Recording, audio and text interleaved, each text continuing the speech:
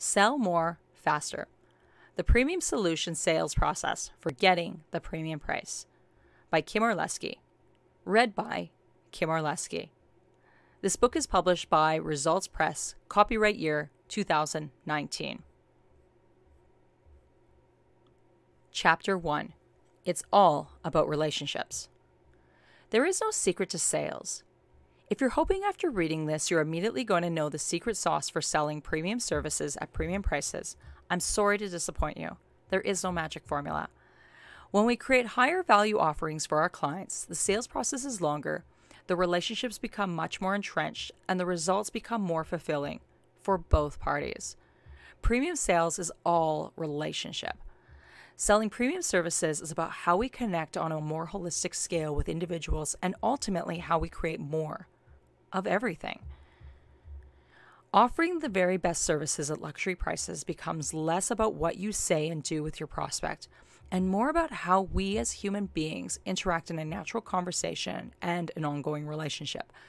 We ask more questions. We become genuinely interested in helping the other person. We believe amazing things can be accomplished when we work together. Premium service providers look at every client interaction as a lifetime value. These are clients, partners, and family members for life. And if the relationship matters, as it should, we take extra care in ensuring the relationship is always cared for. We're all people. We like being treated one way and dislike being treated another. The closest thing to the secret of sales? Be a good person. Be honest. Deal with integrity. Enjoy every moment. Sales is fun. It truly is. When you believe you will truly help people, are ready to share your impact with the world, and love engaging and learning about other people, that's all sales is. Chapter 2. Sell more faster. In my first sales career, at the end of the year was always the big push. It was the last attempt to make our sales targets and to achieve bonus status. If we were already at our revenue target for the year, commission rates were boosted. Every sale was worth more money. This is where the big dreams started to feel less like pipe dreams and more like reality. Some reps would be making more money in this one pay period than most people would make in 1 year. I was determined to be one of those reps. The full month of December would be a buzz. I would hear chatter in the bullpen from several reps as they bragged about spending their bonuses and extra commissions on buying new vehicles, down payments for a condo, or going on a luxurious vacation. For a select few of us who would make over 150% of our targeted plan, this also included a flight and a 4-night stay at a 5-star resort with the senior executives of our company for the President's Club. Every year it was some brand new, beautiful, and exotic location. This year, it was Maui. For those who hadn't achieved their plan yet, this was the final push to make it past the goal line. It felt like the movie Glengarry Glen Ross. If you were at the top, there was nothing to worry about. But if you were at the bottom, the end of the year meant you had a lot of work ahead of you, which could also mean looking for a new job. I was safe. I was better than safe. My year was already made. Now I was making a play not only for another deal or two, but for whatever it took to become top rep of the year. As the final days of the year came to a close, I was still making deals and smashing the gong in the middle of the bullpen, announcing another contract had been signed. I was on top of the world. Beside me sat Keith. Keith struggled through every day. He fought tooth and nail to get every deal he could to date, and December weighed down on him heavier than anything else. Every day Keith would come in and you could see the desperation on his face. He did the work. He worked hard.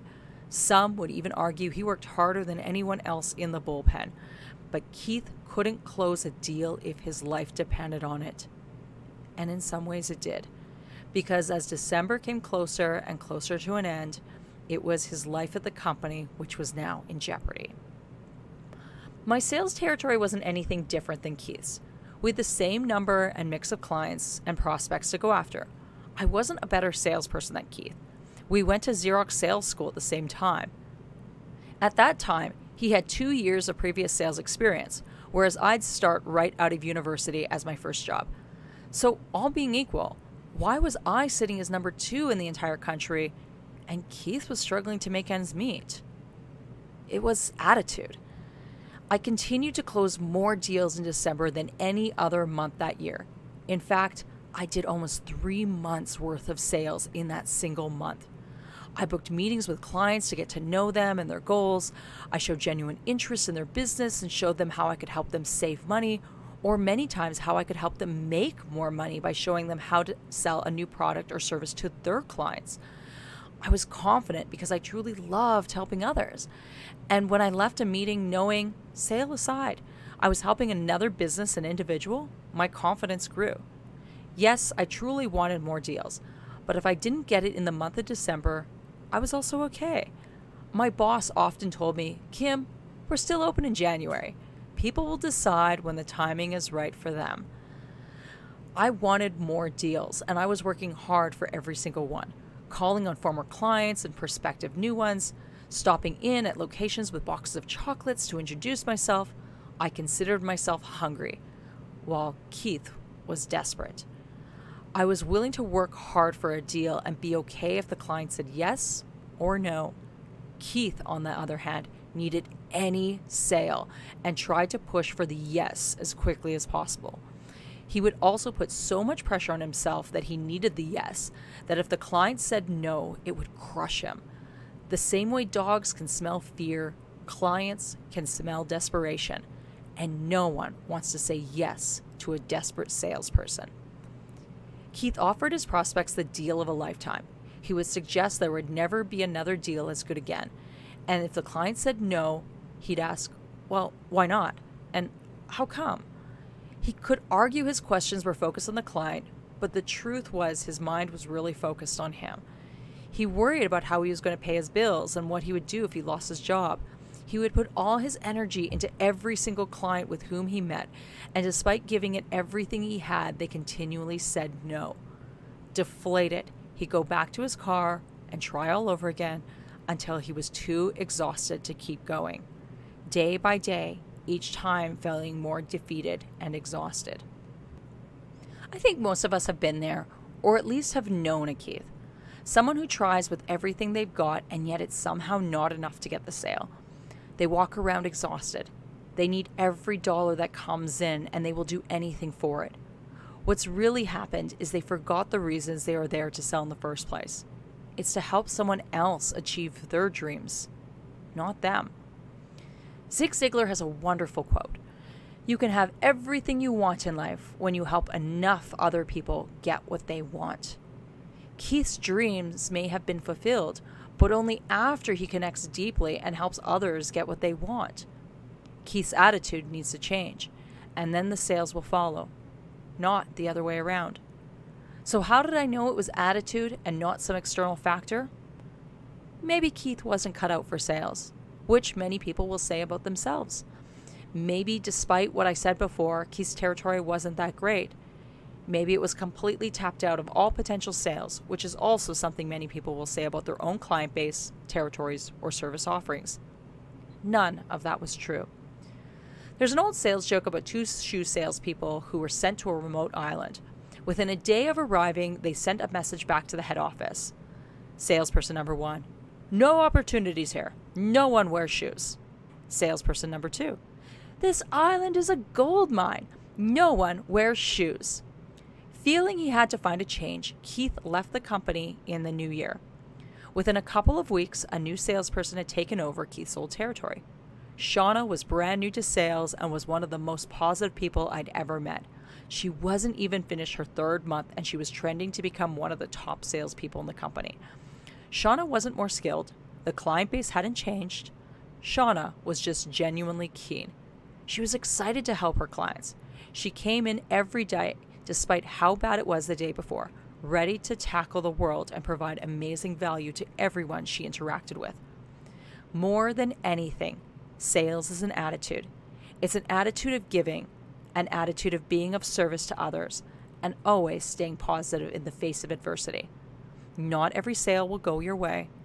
Not every person will understand the benefits of what your service will bring to them.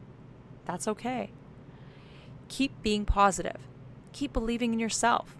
Keep sharing your gift with the world. There is an art to sales. But sales is first and foremost a numbers game. No matter how good you are, no matter how good your product or service is, you will never be able to find 100% of the people with whom you speak ready and able to buy in that moment.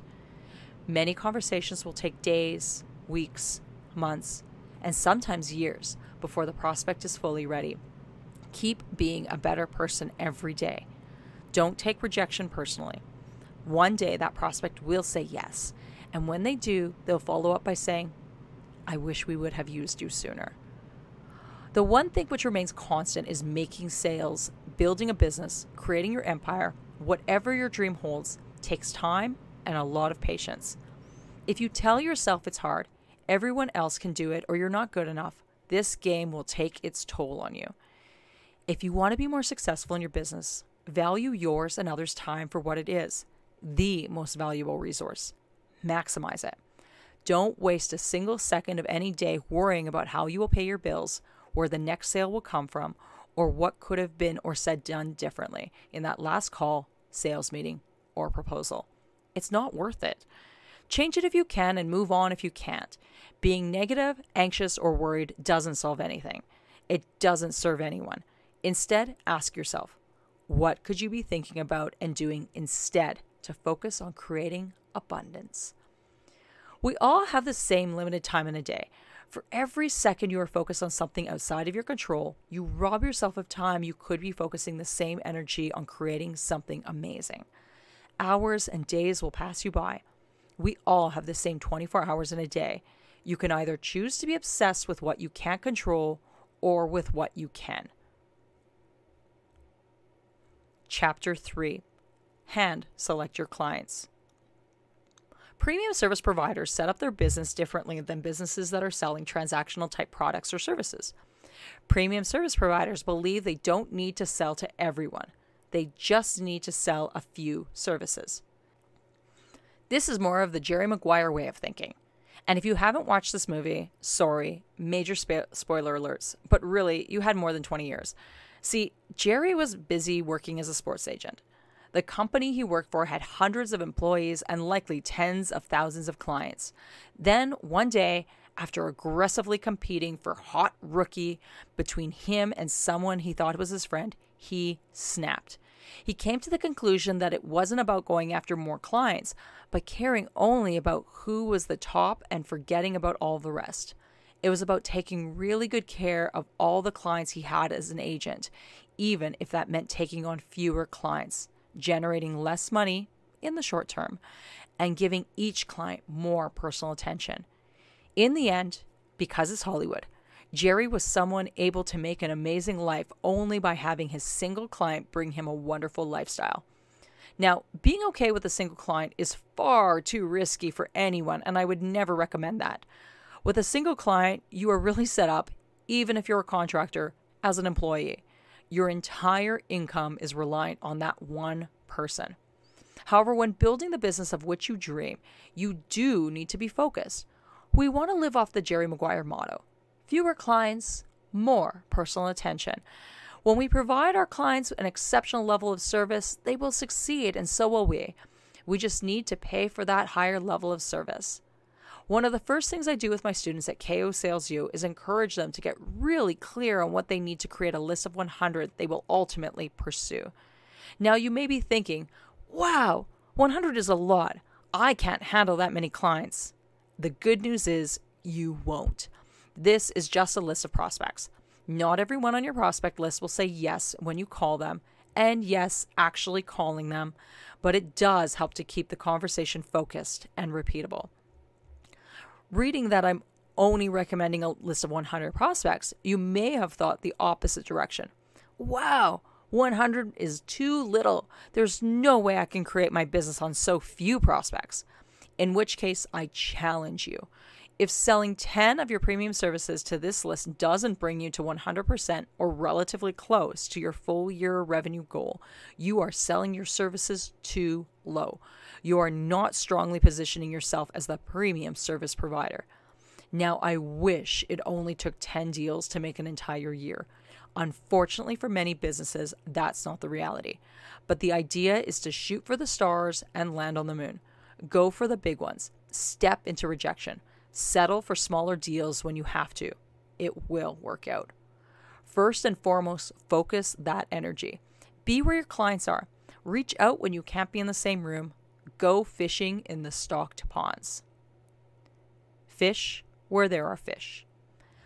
I spend a lot of my time speaking at free events hosted by banks such as ATB when I'm in Alberta and other entrepreneurial organizations. Yes, this is a very shameless plug for ATB. Most of my business wouldn't be where it is today without this relationship. Oftentimes, my ideal clients are brand new to entrepreneurship and don't know where to turn to resources. The free talks I give provide many new business owners with the first concrete advice they need to create a sales process and why having a process is so important. I love sharing my knowledge, hence one of the reasons I decided to write this book.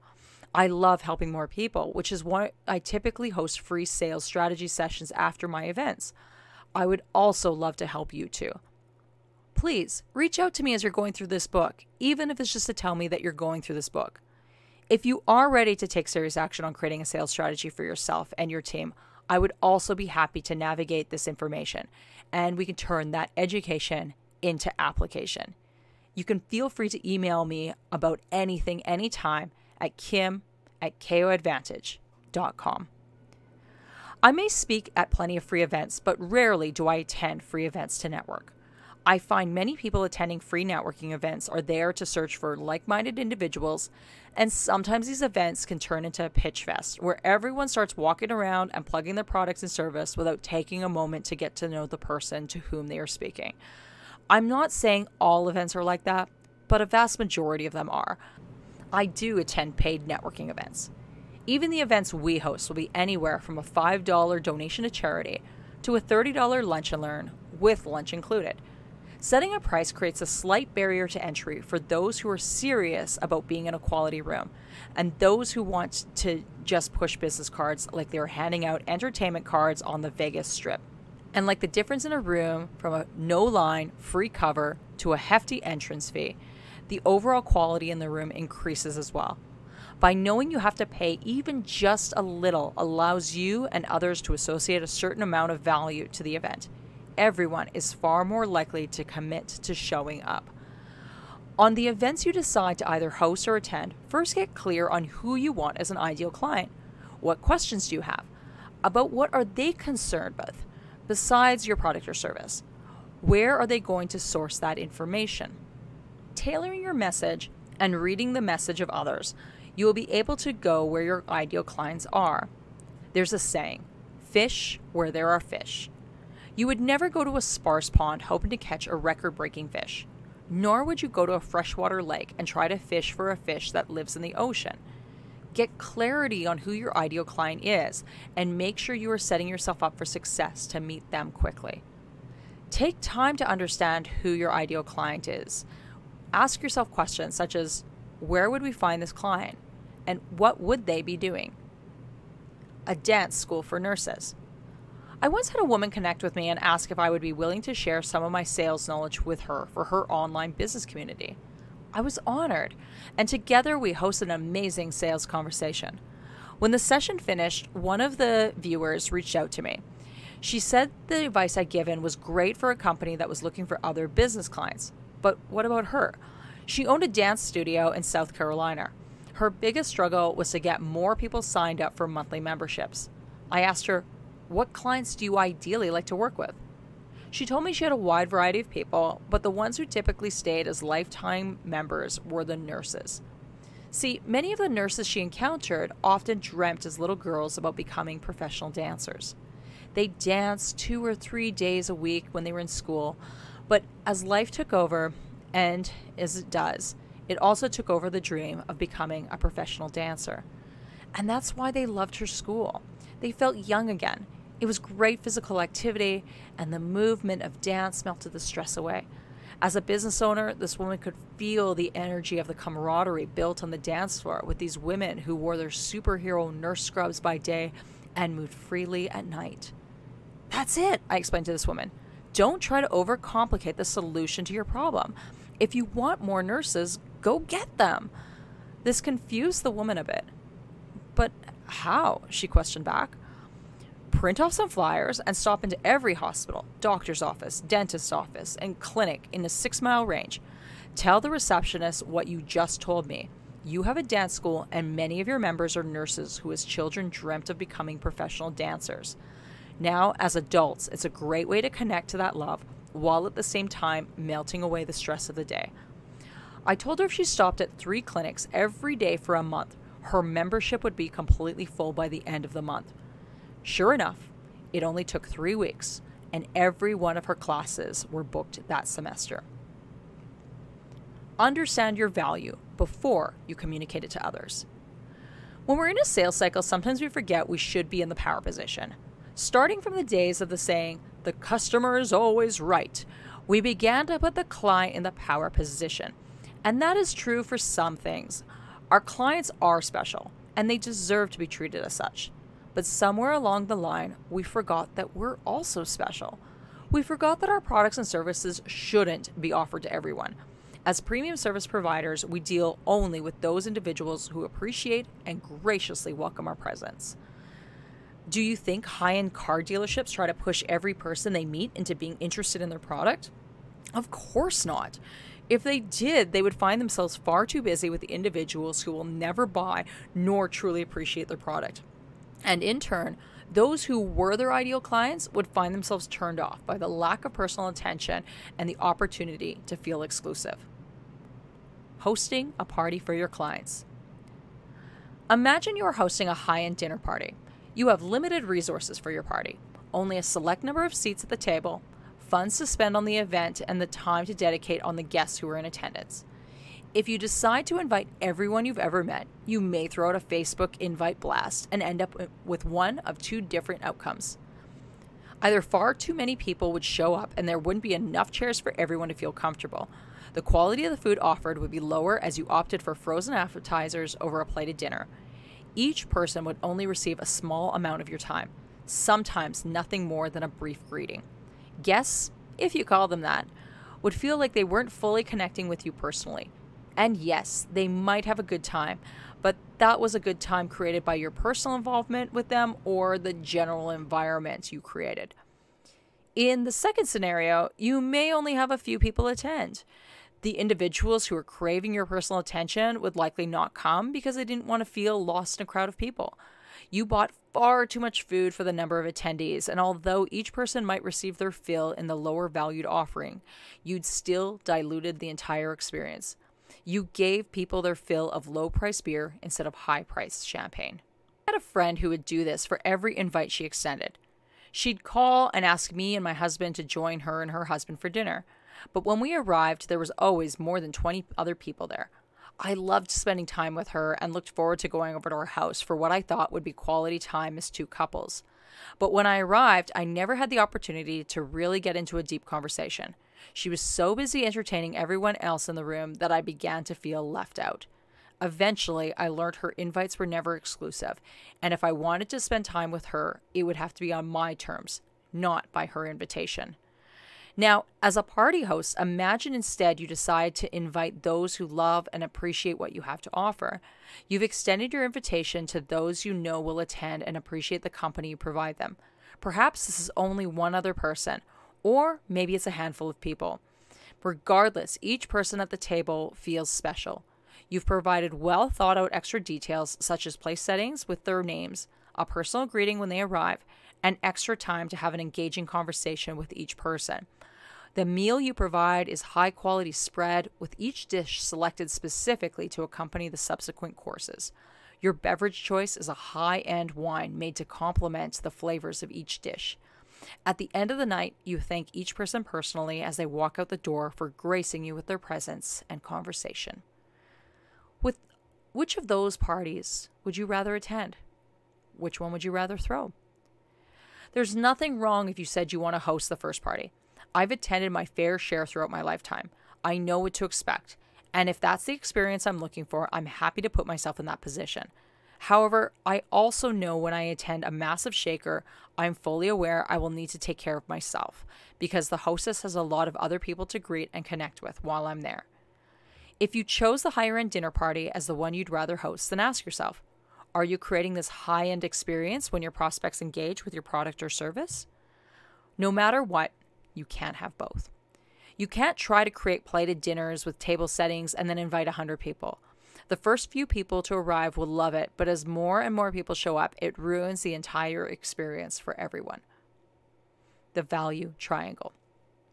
The value triangle is a simple economics model for determining where your product, service, and quality fit in. In the value triangle, you can have the best price, the best service, or the best quality of product.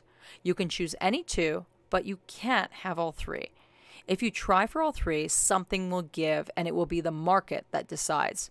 Usually, the market chooses the best price, which either means your quality or your service must suffer. An example from retailer Michael Kors. Throughout the late 90s and early 2000s, many premium and luxury retailers began to open specialty and boutique locations for their products. By 2017, as online shopping reached its peak, consumer spending in retail locations started to decrease and the competitive environment online became more heated. Plenty of retailers filed for bankruptcy protection. Luxury brands such as Michael Kors typically serve their clients with boutique stores. They create an experience for their product, limited selection, plenty of happy staff to walk with you throughout the store and chat with you about each product you looked on, held, or tried on. But as Michael Kors' name became more recognized, they decided to serve a larger selection of clients. They allowed discount retailers to sell their products at more locations across the country. They offered their high-end brand name at a reduced price. Suddenly, individuals who'd been interested in the premium product at the premium price were frustrated. Why would they spend 2 or 3 times the amount for the same product as everyone else? Yes, it may not have been the exact same quality item, but the challenge no longer became about the specific product. It was about the overall offering. Consumers visited boutique locations less often. The Michael Kors name became diluted. It was no longer the high-end dinner party people wanted to attend. It was turning into the low-end shaker. And if an individual wanted to own a Michael Kors purse, did it matter if it came from a discount retailer or a boutique location? For most people, it didn't. Michael Kors tried to be a bit of everything to everyone. They had to make a decision. They were offering a better priced product at more locations, serving more people, while subsequently offering higher service for their products for their premium price. Michael Kors tried to play in 2 different fields at the same time, and since they couldn't make a decision, consumers made the decision for them. They chose to purchase their products at the better price, whether that meant at the discount retailers or only if the products were reduced in price at the boutique locations. Over time, Michael Kors had to make the difficult decision of closing several boutique locations. No one wanted the premium service at the premium price. They were okay having the premium quality at a mid-level price. Where do you fit in the value triangle? Where do you see your product or service fitting into the value triangle? You can choose between the best price, best service, or best quality. You can choose any 2, but you can't choose all 3. Which 2 do you choose? And on which, then, will you not compromise? For example, if you want the best service and the best quality, you will not negotiate on price. But remember, if you decide you want to have the best price product, know your limitations. After all, when the creator of 7-Minute Abs came out, he thought no one would beat him until someone released 6-Minute Abs. The last place you want to position yourself is in a race for the bottom.